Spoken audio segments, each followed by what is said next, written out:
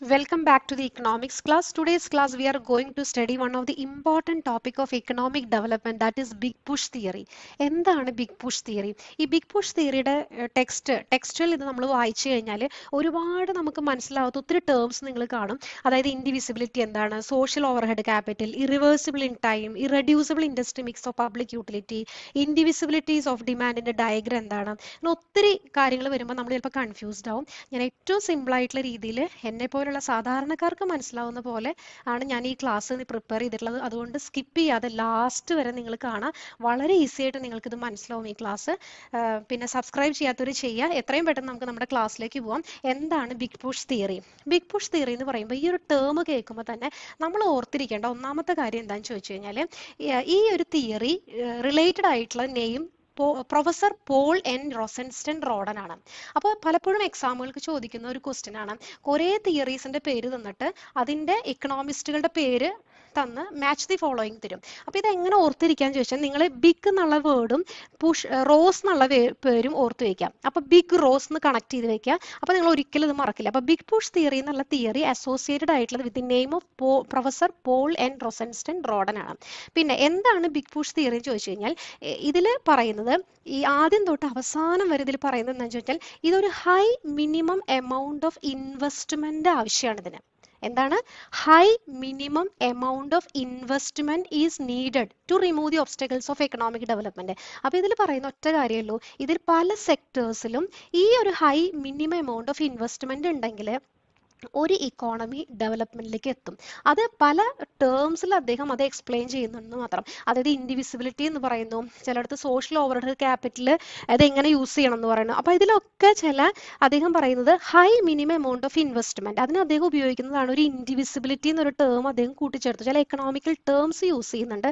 അതെന്താണെന്ന് ഞാൻ പറഞ്ഞു തരാം. അപ്പോൾ ശ്രദ്ധിച്ചിരിക്കുക. ഞാൻ പറഞ്ഞു ബിഗ് പുഷ് തിയറി എന്ന് പറയുന്ന ടേം കേൾക്കുമ്പോൾ ഫസ്റ്റ് നമ്മൾ ആലോചിക്കേണ്ടത് ഇതൊരു high minimum amount of investment is needed to remove the obstacles of economic development എന്നാണ്. ഓക്കെ, അദ്ദേഹം പറയുന്നത് വെച്ചാൽ, ഇപ്പോൾ ഒരു എക്സാമ്പിൾ പറയുകയാണെങ്കിൽ, ഇപ്പോൾ ഒരു ഫ്ലൈറ്റിന്റെ ടേക്ക് ഓഫ് എടുക്കുന്ന സമയത്ത് അതിന്റെ മെഷീൻ ഒരു മിനിമം എനർജി വേണം, എന്നാൽ അതിന് ടേക്ക് ഓഫിലേക്ക് എത്തുള്ളൂ. അതേപോലെ തന്നെ ഒരു ഇക്കോണമി ഒരു ഡെവലപ്മെന്റിലേക്ക് എത്തണമെങ്കിൽ എന്ത് വേണം? ഒരു high minimum amount of investment വേണം. അതായത് ഇപ്പം ഞാൻ പറയുകയാണ്, എനിക്കൊരു വീട് പണിയണം, പക്ഷെ എൻ്റെ കയ്യിൽ ആകെ ഉള്ളത് 1 lakh rupees ഉള്ളൂ. പക്ഷെ ഒരു 1 lakh rupees കൊണ്ട് പെട്ടെന്ന് എനിക്കൊരു വീട് പണിയാൻ പറ്റില്ല. ശരിയല്ലേ? അപ്പോൾ ഒരു എക്കണോമിക് ഡെവലപ്മെന്റിലേക്ക് എത്തണമെങ്കിൽ എന്ത് വേണം? ഒരു ഇക്കോണമി ഒരു high minimum amount of investment എങ്കിലും ചെയ്യണം. അപ്പോൾ ഒരു വീട് പണിയാനുള്ള ഒരു മിനിമം എമൗണ്ട് എങ്കിലും എൻ്റെ കയ്യിൽ ഇല്ലാതെ ഒരു വീട് എനിക്ക് പണിയാൻ പറ്റാത്തതുപോലെ തന്നെ ഒരു എക്കണോമിക് ഡെവലപ്മെന്റിലേക്ക് എത്തണമെങ്കിൽ ഒരു high minimum amount of investment വേണം. ഇത് ക്ലിയർ ആണോ? അപ്പൊ അദ്ദേഹം പറയാണ്, ബിറ്റ് ബൈ ബിറ്റ് അലോക്കേഷൻ കൊണ്ട് ഒരു ഇക്കോണമിക്കും മൂവ് ചെയ്യാൻ പറ്റില്ല എക്കണോമിക് ഡെവലപ്മെന്റിലേക്ക്. അദ്ദേഹം പറയാണ്, this theory of the view that through bit by bit allocation no economy can move on the path of the economic development. Economic ഡെവലപ്മെന്റിലേക്ക് അങ്ങനെ എത്താൻ പറ്റില്ല. ഓക്കെ, അപ്പൊ അദ്ദേഹം പറയുന്നത് എന്ന് വെച്ച് കഴിഞ്ഞാൽ, ഇതിൽ കീ ഫാക്ടറായിട്ട് അദ്ദേഹം പറയാണ് ഇൻഡിവിസിബിലിറ്റി ആണ്. അതായത് ഇൻഡിവിസിബിലിറ്റി കൊണ്ട് മാത്രമേ ഒരു ഇക്കോണമിയുടെ ഡെവലപ്മെന്റിലേക്ക് എത്താൻ പറ്റുള്ളൂ. എന്ന് വെച്ചാൽ എന്താ അർത്ഥം? ഇൻഡിവിസിബിലിറ്റി എന്ന വാക്കിന്റെ അർത്ഥം എന്താ? ഡിവിസിബിൾ നമുക്കറിയാം അല്ലെ? ഡിവിസിബിൾ എന്ന് വെച്ച് കഴിഞ്ഞാൽ എന്താ? ഒരു കാര്യത്തെ നമുക്ക് പലതായിട്ട് ഡിവൈഡ് ചെയ്യാൻ പറ്റുകയാണ്, അതാണ് ഡിവിസിബിൾ. അപ്പൊ ഇൻഡിവിസിബിൾ എന്ന് പറഞ്ഞാൽ എന്താ? ഇൻഡിവിസിബിൾ എന്ന് പറഞ്ഞു കഴിഞ്ഞാൽ ഒന്നിനെ നമുക്ക് ഡിവൈഡ് ചെയ്യാൻ പറ്റാത്തത്, അതാണ് ഇൻഡിവിസിബിലിറ്റി എന്ന് പറയുന്നത്. ഓക്കെ, ഇപ്പോൾ ഒരു ഈ തിയറിയിൽ അദ്ദേഹം ഉദ്ദേശിക്കുന്നത്, ഈ ഒരു ടേം കൊണ്ട് ഉദ്ദേശിക്കുന്നത്, അതായത് ഇപ്പോൾ ഞാൻ പറഞ്ഞില്ലേ, ഇപ്പോൾ എനിക്കൊരു വീട് പണിയണം, എൻ്റെ കയ്യിൽ ആകെയുള്ളത് 5000 rupees ഉള്ളൂ, പക്ഷെ എനിക്കൊരു വീട് വേണം. എങ്ങനെ അത് സാധ്യമാവും? It's not possible. അത് ഇമ്പോസിബിൾ ആണ് അല്ലേ? 5000 rupees കൊണ്ട് എനിക്കൊരു വീട് പണിയാൻ പറ്റില്ല. സോ ഇൻഡിവിസിബിലിറ്റി എന്ന് പറഞ്ഞാൽ ഒരു ഡിവൈഡ് ചെയ്യാതെ, അതായത് ഇത്രയെങ്കിലും ഒരു എമൗണ്ട്, അതാണ് നേരത്തെ അദ്ദേഹം ഉപയോഗിച്ചൊരു term high minimum amount of investment. അത്രയ്ക്കെങ്കിലും നമ്മൾ ഇൻവെസ്റ്റ് ചെയ്യാതെ ഒരു ഇക്കോണമീനെ നമുക്ക് ഡെവലപ്മെന്റിലേക്ക് എത്തിക്കാൻ പറ്റില്ല. അതാണ് ഈ ഇൻഡിവിസിബിലിറ്റി എന്ന വാക്കുകൊണ്ട് അദ്ദേഹം ഉദ്ദേശിക്കുന്നത്. അപ്പോൾ ഡിഫറെന്റ് ടൈപ്സ് ഓഫ് ഇൻഡിവിസിബിലിറ്റി ഉണ്ട് എക്കണോമിക് ഡെവലപ്മെന്റിൽ. അദ്ദേഹം പറയുന്നു, ഒന്നാമത്തത് ഇൻഡിവിസിബിലിറ്റി in production function, second one ഇൻഡിവിസിബിലിറ്റി of demand, ഇൻഡിവിസിബിലിറ്റി of supply savings. അപ്പൊ എന്താണ് ഇതുകൊണ്ട് ഉദ്ദേശിക്കുന്നത്? അതായത് ഒരു മിനിമം പ്രൊഡക്ഷൻ അവിടെ ഉണ്ടാവണം, ഒരു മിനിമം ഡിമാൻഡ് അവിടെ ഉണ്ടാവണം, ഒരു മിനിമം സേവിങ്സ് അവിടെ ഉണ്ടാവണം. അതെങ്ങനെയാണെന്നാണ് അദ്ദേഹം എക്സ്പ്ലെയിൻ ചെയ്യുന്നത്. അപ്പൊ ഈ ടേം കാണുമ്പോൾ കൺഫ്യൂസ്ഡ് ആവരുത്. ഇതിന് ഇത്രയേ ഉള്ളൂ അർത്ഥം, മിനിമം എമൗണ്ട് ഓഫ് ഇൻവെസ്റ്റ്മെന്റ് ഇതിലെല്ലാം ഉണ്ടായിരിക്കണം. ഓക്കെ, അപ്പോൾ എന്താണ് ടൈപ്സ് ഓഫ് ഇൻഡിവിസിബിലിറ്റീസിൽ അദ്ദേഹം പറഞ്ഞ first point, indivisibilities in production function. അതായത് പ്രൊഡക്ഷൻ എന്ന് പറഞ്ഞാൽ എന്താണ്? പ്രൊഡക്ഷൻ നടക്കണമെങ്കിൽ അവിടെ ഇൻപുട്ട് വേണം അല്ലേ? പ്രോസസ് ഓഫ് പ്രൊഡക്ഷൻ ഉണ്ട്, ഔട്ട്പുട്ട് ഉണ്ട്, ഇത്രയും കാര്യങ്ങളിൽ ഇൻഡിവിസിബിലിറ്റീസ് ഉണ്ട്. എന്ന് വെച്ചാൽ ഇൻപുട്ട് എന്ന് പറഞ്ഞാൽ എന്താ? ഇപ്പം നമ്മളൊരു പ്രൊഡക്ഷൻ നടക്കുകയാണ്, ഇപ്പോൾ പ്രൊഡക്ഷൻ നടക്കുമ്പോൾ ഇൻപുട്ട് എന്ന് പറയുന്നത് എന്താ? അവിടുത്തെ ലാൻഡ് ഒരു ഇൻപുട്ടാണ്, മെഷീൻ ഒരു ഇൻപുട്ടാണ്, വെൽത്ത് ഒരു ഇൻപുട്ടാണ്, ലേബർ ഒരു ഇൻപുട്ടാണ്, എക്യുപ്മെന്റ്സ് ഇൻപുട്സ് ആണ്. അപ്പോൾ പ്രൊഡക്ഷന് വേണ്ടി നമ്മൾ ഉപയോഗിക്കുന്നത് എല്ലാം ഇൻപുട്സ് ആണ്. അപ്പോൾ ഈ ഇൻപുട്സ് ഒന്നും അവൈലബിൾ അല്ലെങ്കിൽ, ഇൻപുട്സ് ഒന്നും വേണ്ടത്ര അവൈലബിൾ ഇല്ലെങ്കിൽ പ്രൊഡക്ഷൻ ഫംഗ്ഷൻ നോർമലായിട്ട് നടക്കുമോ? ഇല്ല. അപ്പോൾ അതിലൊരു ഇൻഡിവിസിബിലിറ്റി വേണം. അതായത് ഒഴിച്ചുകൂടാൻ പറ്റില്ലാത്ത കുറേ കാര്യങ്ങൾ, നെസസറി ആയിട്ടുള്ള കുറച്ച് കാര്യങ്ങൾ, ഇൻപുട്സ് അവിടെ അവൈലബിൾ ആയിരിക്കണം. അത് മിനിമം എമൗണ്ടിൽ തന്നെ അവൈലബിൾ ആയിരിക്കണം. ഇനി പ്രോസസ് ഓഫ് പ്രൊഡക്ഷനിൽ അദ്ദേഹം ഉദ്ദേശിക്കുന്നത് ഇത്രയേ ഉള്ളൂ. അതായത് നമ്മൾ ഉപയോഗിക്കുന്നത് ഈ മെഷീൻസും ഇതൊക്കെ ഔട്ട്ഡേറ്റഡ് ആയിട്ടുള്ള കുറേ മെഷീൻസും എക്യുപ്മെന്റ്സും ആണെങ്കിൽ ഈ പ്രോസസ് ഓഫ് പ്രൊഡക്ഷൻ എന്ന് പറയുന്നത് നോർമൽ ലെവലിൽ നടക്കില്ല. ഓക്കെ, അതിന്റെ എഫിഷ്യൻസി കുറവായിരിക്കും. അപ്പോൾ അതും അങ്ങനെ ആവാൻ പാടില്ല. ഇൻഡിവിസിബിലിറ്റീസ് ഇൻ പ്രൊഡക്ഷൻ ഫംഗ്ഷൻ എന്ന് പറയുമ്പോൾ ഈ പ്രോസസ് ഓഫ് പ്രൊഡക്ഷനിലും ഒരു മിനിമം ആയിട്ടുള്ള ഇന്നെ എഫിഷ്യന്റ് ആയിട്ടുള്ള മെത്തേഡ്സ് അവിടെ ഉണ്ടായിരിക്കണം. അതാണ് അദ്ദേഹം ഉദ്ദേശിക്കുന്നത്.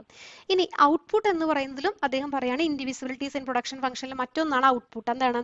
ഈ രണ്ട് കാര്യങ്ങളും ഇൻഡിവിസിബിൾ ആയിട്ട് നടന്നാൽ മാത്രമേ ഔട്ട്പുട്ടും ഈ ഒരു ഹൈ മിനിമം എമൗണ്ടിലേക്ക് എത്തുള്ളൂ.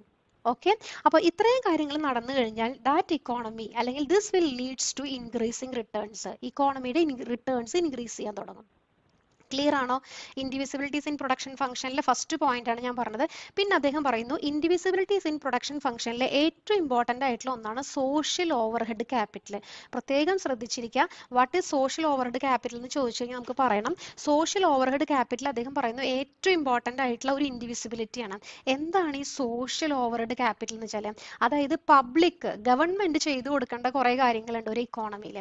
ഒന്നാമത് പവർ, ട്രാൻസ്പോർട്ട്, കമ്മ്യൂണിക്കേഷൻ, ഇതൊക്കെ സോഷ്യൽ ഓവർഹെഡ് ക്യാപിറ്റൽ പെട്ടതാണ്. അതായത് ഒരു ബേസിക് ആയിട്ടുള്ള ഇൻഡസ്ട്രീസ് ഒരു ഇക്കോണമിയുടെ, അതായത് പവർ, ഇലക്ട്രിസിറ്റി കാര്യങ്ങളിലുള്ള ഒരു ഇക്കോണമിയിൽ ഡെവലപ്മെന്റ് വരാം, ട്രാൻസ്പോർട്ടേഷന്റെ കാര്യങ്ങൾ, കമ്മ്യൂണിക്കേഷൻ കാര്യങ്ങളിൽ, ഇതൊക്കെയാണ് സോഷ്യൽ ഓവർഹെഡ് ക്യാപിറ്റൽ. അപ്പോൾ ഇതൊക്കെ അദ്ദേഹം പറയുന്നത് ഇതിലൊക്കെ ഒരു ഇൻഡിവിസിബിലിറ്റി ഉണ്ട്. അതായത് മിനിമം ഇത്ര എമൗണ്ടിലെങ്കിലും ഒരു ഇക്കോണമിയിൽ അത് നടക്കണം, എന്നാലേ ഒരു ഇക്കോണമി ഒരു ഡെവലപ്മെന്റിലേക്ക് എത്തുള്ളൂ. അപ്പോൾ ഈ സോഷ്യൽ ഓവർഹെഡ് ക്യാപിറ്റൽ ഇൻഡിവിസിബിലിറ്റീസിനെ കുറിച്ച് പറയുമ്പോൾ അദ്ദേഹം പറയാണ് അതിൽ ഇൻഡിവിസിബിലിറ്റി ഓഫ് ടൈം ഉണ്ട് സോഷ്യൽ ഓവർഹെഡ് ക്യാപിറ്റലിന്. എന്താണ് അത് ഉദ്ദേശിക്കുന്നത്? Social overhead capital must proceed other directly productive industries. Precede എന്ന് വെച്ച് കഴിഞ്ഞാൽ ഇതിവിടെ പറയുന്നത് ഇത്രയേ ഉള്ളൂ. അതായത് ഇവിടെ പ്രൊസീഡ് അല്ല കേട്ടോ, ഇത് പ്രൊസീഡ് ആണ്. പ്രൊസീഡ് ചെയ്യാന്ന് വെച്ച് കഴിഞ്ഞാൽ ഈ ഡയറക്ട്ലി പ്രൊഡക്റ്റീവ് ഇൻഡസ്ട്രീസിന് അതിന് മുൻപായിട്ട് പ്രൊസീഡ് എന്ന് വെച്ചാൽ അതിന് മുൻപ് എന്നുള്ള അർത്ഥമാണ്. അതിന് മുൻപ് സോഷ്യൽ ഓവർഹെഡ് ക്യാപിറ്റൽ നമ്മൾ അവിടെ നടത്തണം. അതായത് ഈ പബ്ലിക് യൂട്ടിലിറ്റീസ് ഉണ്ടെങ്കിൽ മാത്രമേ നമുക്ക് ഈ പ്രൊഡക്ഷൻ ഒരു ഇക്കോണമിയിൽ ശരിയായ രീതിയിൽ നടക്കുകയുള്ളൂ. സോഷ്യൽ ഓവർഹെഡ് ക്യാപിറ്റൽ നമ്മൾ എന്താന്ന് പറഞ്ഞു കഴിഞ്ഞു ഇല്ലേ? ഇലക്ട്രിസിറ്റി, അതുപോലെ പവർ, എന്ത് വേണമെങ്കിൽ ആവാം. അപ്പോൾ വാട്ടർ, അതൊക്കെ സോഷ്യൽ ഓവർഹെഡ് ക്യാപിറ്റൽ പെട്ടതാണ്. ട്രാൻസ്പോർട്ട്, കമ്മ്യൂണിക്കേഷൻ എല്ലാം സോഷ്യൽ ഓവർഹെഡ് ക്യാപിറ്റലാണ്. ഓക്കെ, അപ്പോൾ ഇത്രയും കാര്യങ്ങൾ മുന്നേ നടന്നാൽ മാത്രമേ പ്രൊഡക്ഷൻ എന്ന് പറയുന്ന ഒരു ഇക്കോണമിയിൽ ശരിയായ രീതിയിൽ നടക്കുകയുള്ളൂ. So it is irreversible in time. അതായത് ഒരിക്കൽ നമ്മളത് കൺസ്ട്രക്ട് ചെയ്ത് കഴിഞ്ഞാൽ പിന്നെ നമുക്ക് ഇറിവേഴ്സിബിൾ ആണ്, തിരിച്ചു പോകാൻ പറ്റില്ല. ഇപ്പോൾ റോഡ് അങ്ങനെയുള്ള സാധനങ്ങൾ നമുക്ക് കൺസ്ട്രക്ട് ചെയ്ത് കഴിഞ്ഞാൽ പിന്നെ തിരിച്ചു പോകാൻ നമുക്ക് പറ്റില്ല. ഓക്കെ, പിന്നെ ഇൻഡിവിസിബിലിറ്റി ഓഫ് ഡ്യൂറബിലിറ്റി എന്ന് പറഞ്ഞാൽ എന്താണ്?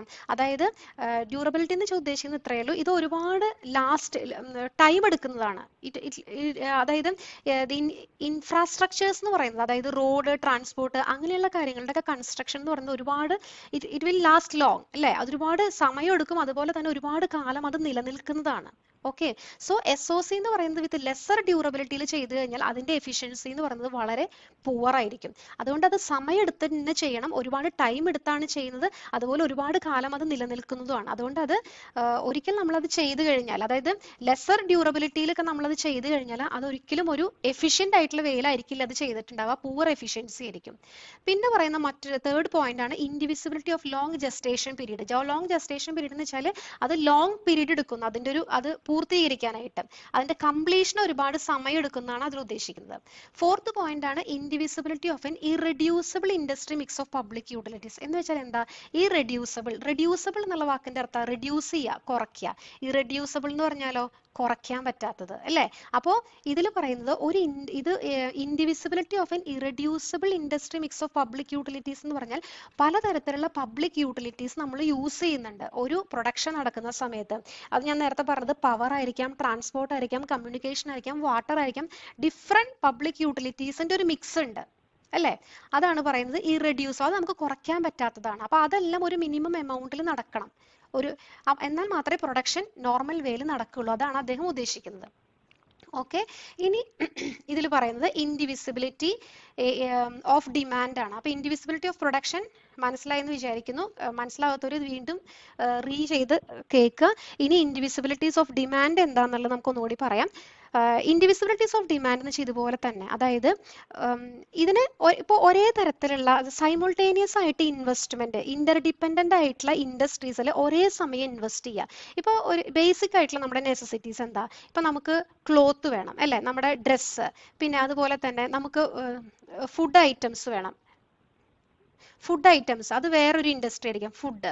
പിന്നെ അതുപോലെ തന്നെ നമ്മുടെ ഹൗസ്, അപ്പോൾ ബിൽഡിങ്സ് ആയിരിക്കും. ഇതേപോലെ തന്നെ ഡിഫറെൻ്റ് ആയിട്ടുള്ള ഇൻഡസ്ട്രീസിൽ, ഇന്റർഡിപെൻഡന്റ് ആയിട്ടുള്ള ഇൻഡസ്ട്രീസിൽ ഒരേ സമയം ഇൻവെസ്റ്റ്മെന്റ് ചെയ്യണം. ഓക്കെ, അതാണ് അദ്ദേഹം പറയുന്നത്. അങ്ങനെ ഇൻവെസ്റ്റ്മെന്റ് ചെയ്തു കഴിഞ്ഞാൽ ഒരു ഇക്കോണമിയിൽ പെട്ടെന്ന് ഡെവലപ്മെന്റ് ഉണ്ടാവും. അപ്പോൾ സാധാരണ അണ്ടർ ഡെവലപ്ഡ് കൺട്രീസിന്റെ ഒരു പ്രത്യേകത എന്ന് പറഞ്ഞു കഴിഞ്ഞാൽ അത് small size of the market ആണ്. അതിന്റെ കാരണം അവരുടെ കയ്യിൽ പർച്ചേസിങ് മണി ഇല്ല. അതുകൊണ്ട് തന്നെ പർച്ചേസിങ് പവർ വളരെ ലോ ആണ്. ഒന്നും മേടിക്കാൻ പൈസ ഇല്ല. പിന്നെ അവരുടെ പെർ ക്യാപിറ്റ ഇൻകം എന്ന് പറയുന്നത് വളരെ ലോ ആണ്. അപ്പൊ ആരുടെ കയ്യിൽ പൈസ ഇല്ലാത്തത് കൊണ്ട് തന്നെ അവിടെ വേണ്ടത്ര ഇൻഡസ്ട്രീസോ പ്രൊഡക്ഷനോ ഒന്നും നടക്കുന്നില്ല, ഡിമാൻഡും ഇല്ല. അപ്പോൾ ആദ്യം തന്നെ അണ്ടർ ഡെവലപ്ഡ് കൺട്രീസിൽ ചെയ്യേണ്ടത് എന്താണ്? അദ്ദേഹം പറയുന്നു ഇൻഡിവിസിബിലിറ്റീസ് ഓഫ് ഡിമാൻഡ് എന്തിൽ വേണം? റിക്വയർ സൈമുൾട്ടേനിയസ് ഇൻവെസ്റ്റ്മെന്റ് ഇന്റർഡിപെൻഡന്റ് ഇൻഡസ്ട്രീസിൽ കൊണ്ടുവരണം. ഇന്റർഡിപെൻഡന്റ് ആയിട്ടുള്ള, പരസ്പരം ഡിപെൻഡന്റ് ആയിട്ടുള്ള കുറെ ഇൻഡസ്ട്രീസിൽ ഇൻവെസ്റ്റ് ചെയ്യണം. അങ്ങനെ ഇൻവെസ്റ്റ് ചെയ്യാന്ന് പറയുന്നതാണ് ഒരു ബിഗ് പുഷ് എന്ന് പറയുന്നത്. ഒരു ബിഗ് പുഷ് കൊടുക്കുക, അല്ലെങ്കിൽ high minimum amount of investment കൊടുത്തു കഴിയുമ്പോൾ to enlarge the size of the മാർക്കറ്റിന്റെ സൈസ് കൂടുമ്പോൾ output dozen go unsold, output വിറ്റ് പോവാതിരിക്കില്ല എന്ന്. ഇനി ഇതിന്റെ ഒരു ഡയഗ്രാം എങ്ങനെയാ വരയ്ക്കാന്ന് ഞാൻ പെട്ടെന്നൊന്ന് കാണിച്ചു തരാം. ഞാൻ ഈ ടാബ്ലറ്റിൽ വരയ്ക്കുന്നതുകൊണ്ട് ചിലപ്പോൾ അത് സ്ട്രെയിറ്റ് ആയിട്ട് കിട്ടണമെന്നില്ല, പക്ഷേ ലൈൻസ് ഒക്കെ നിങ്ങൾ സ്ട്രെയിറ്റ് ആയിട്ട് തന്നെ വരച്ച് പഠിക്കുക. നിങ്ങൾക്ക് മനസ്സിലാവാൻ വേണ്ടിയിട്ട് ഞാൻ ട്രൈ ആക്കുന്നതാണ് പെൻ ടാബ്ലറ്റിൽ. ഓക്കെ, ഇത് y ആക്സിസിൽ നമുക്ക് പ്രൈസ് എടുക്കുന്നു, x ആക്സിസിൽ നമ്മൾ ക്വാണ്ടിറ്റി എടുക്കുന്നു.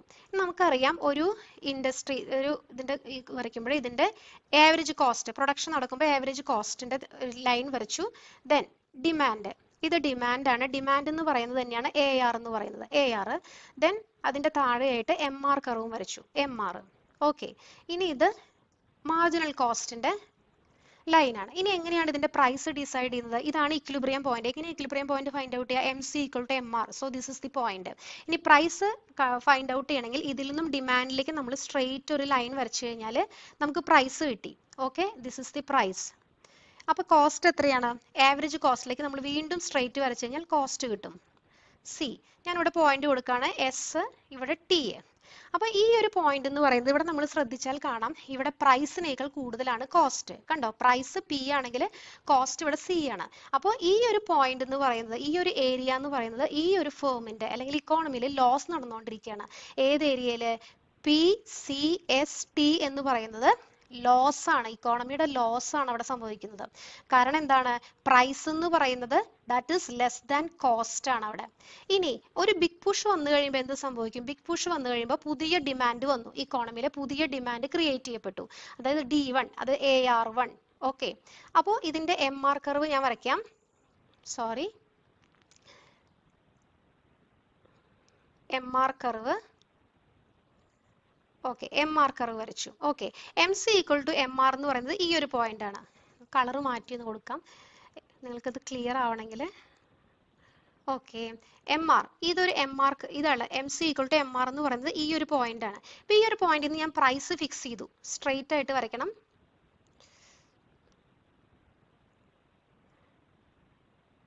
പ്രൈസ് ഫിക്സ് ചെയ്യണം. അപ്പൊ ഈ ഒരു പോയിന്റിലേക്ക് എനിക്ക് പ്രൈസ് കിട്ടും. ഞാൻ P1 എന്ന് പറയാണ് ഈ പ്രൈസിനെ. ഇനി ഇതിൽ നിന്ന് കോസ്റ്റ് എവിടെയാണ്? AC കർവിലേക്ക് വരച്ചു കഴിഞ്ഞാൽ ഇത് കോസ്റ്റും കിട്ടി. കണ്ടോ, കോസ്റ്റ് ഞാനിവിടെ Q എന്ന് കൊടുക്കുകയാണ്.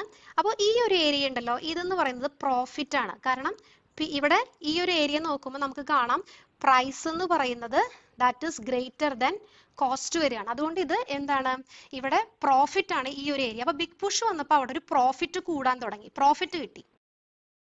അപ്പോൾ ഈ ഒരു പോയിന്റിൽ, അതായത് ബിഗ് പുഷ് വന്നു കഴിഞ്ഞപ്പോൾ പ്രൈസ് എന്ന് പറയുന്നത് കോസ്റ്റിനേക്കാൾ കൂടി, അതായത് P1QLM എന്നുള്ള ഒരു ഇതിലേക്ക് അവിടുത്തെ പ്രോഫിറ്റ് ഇൻക്രീസ് ചെയ്യാണ്. ഓക്കെ, അപ്പോൾ P1QLMൽ അവർക്ക് പ്രോഫിറ്റ് ആണ് കിട്ടുന്നത്. നേരത്തെ കിട്ടിയിരുന്നത് ലോസ് ആണ് അല്ലേ. ഇപ്പൊ ഇവിടെ പ്രോഫിറ്റ് കിട്ടാൻ തുടങ്ങി ബിഗ് പുഷ് വന്നു കഴിഞ്ഞപ്പോൾ. ഓക്കെ, അതാണ് ഇൻഡിവിസിബിലിറ്റീസ് ഓഫ് ഡിമാൻഡ് ഇക്കോണമിയിൽ കൊണ്ടുവന്നു കഴിയുമ്പോൾ തന്നെ ഒരു ഇക്കോണമിയിൽ ഡെവലപ്മെന്റ് നടക്കുമെന്ന് അദ്ദേഹം പറയുന്നത്. ഇനി അടുത്ത പോയിന്റ് പറയുന്നത് ഇൻഡിവിസിബിലിറ്റി in the supply of savings ആണ്. അതായത് ഒരു സ്പെസിഫിക് എമൗണ്ട് ഓഫ് ഇൻവെസ്റ്റ്മെന്റ് ഉണ്ടാവണമെങ്കിൽ സ്പെസിഫിക് എമൗണ്ട് ഓഫ് സേവിങ്സ് അവിടെ ഉണ്ടായിരിക്കണം. അപ്പോൾ ഇക്കോണമിയിൽ സേവിങ്സ് കുറവായതുകൊണ്ട് ഇൻവെസ്റ്റ്മെന്റും കുറവായിരിക്കും. സേവിങ്സ് കുറയാൻ കാരണം എന്താ, ലോ ഇൻകം ആണ്. അപ്പോൾ ഈ ഇൻഡിവിസിബിലിറ്റീസ് ഇൻ ഡിമാൻഡ് വന്നു, ഒരുപാട് ഇൻവെസ്റ്റ്മെന്റ് കൂടിക്കഴിഞ്ഞു. അങ്ങനെ വരുമ്പോൾ ഓട്ടോമാറ്റിക്കലി എന്ത് സംഭവിക്കും, അവരുടെ സേവിങ്സ് കൂടും. ഓട്ടോമാറ്റിക്കലായിട്ട് തന്നെ ഒരു ഇക്കോണമിയുടെ ഡെവലപ്മെന്റ്, ഇൻവെസ്റ്റ്മെന്റ് കൂടിയിട്ട് ഓട്ടോമാറ്റിക്കലി ഡെവലപ്മെന്റിലേക്ക് ഒരു ഇക്കോണമി എത്തും. Okay, thank you. അടുത്തൊരു ടോപ്പിക് നമുക്ക് അടുത്ത ക്ലാസ്സിൽ അനലൈസ് ചെയ്യാം. Thank you.